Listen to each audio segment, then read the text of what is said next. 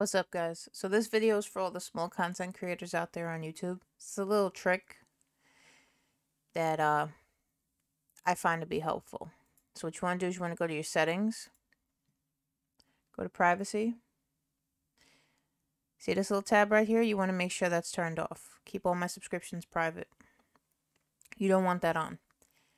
That way, when you go and you subscribe to somebody's channel, they get the notification with your name that you subscribe to them.